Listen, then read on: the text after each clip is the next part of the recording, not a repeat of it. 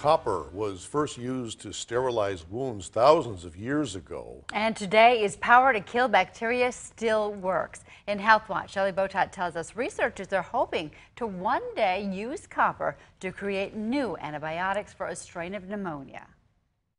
Could copper be the key to supercharge new antibiotics to kill bacteria? Professor Michael Johnson says it could be.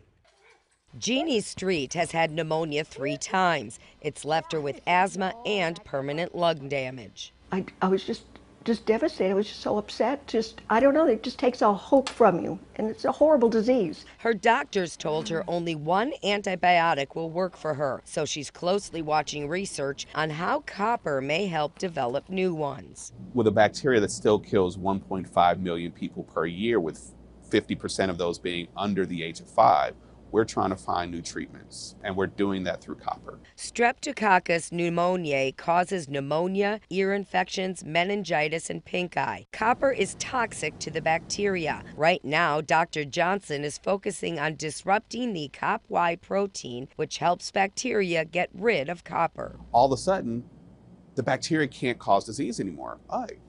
We have a potential therapeutic target. He has a compound with copper in vitro studies now that kills 99.9% of the bacteria in a couple of hours. He's encouraged by that, and so is Jeannie. The bad bugs are winning and the antibiotics are losing. So if there would be something as simple and as easy and as copper, it sounds marvelous to me. Especially with antibiotic resistance rising and few new drug options.